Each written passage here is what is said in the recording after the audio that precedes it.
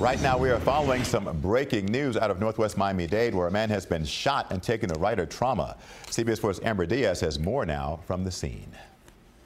Well, we're here at the corner of Northwest 31st Avenue and 60th Street, where we're seeing a lot of police activity. You could actually take a look behind me. They've pushed us back a few blocks here. You could see tons of yellow police tape lined up. Still a lot of unanswered questions this afternoon, but this is what we're hearing from police. They say they got a call that a man had been shot. This was around 4:30 this afternoon. They say he was transported to Ryder Trauma Center. At this time, they unfortunately do not have the status of his condition, how he is doing. And actually, this is not the only location that is involved in this incident. Police are telling us there's actually another location in the area that may be involved. However, they have not revealed or released that address. Still details coming in. We'll make sure to give you the very latest on the story as we learn more.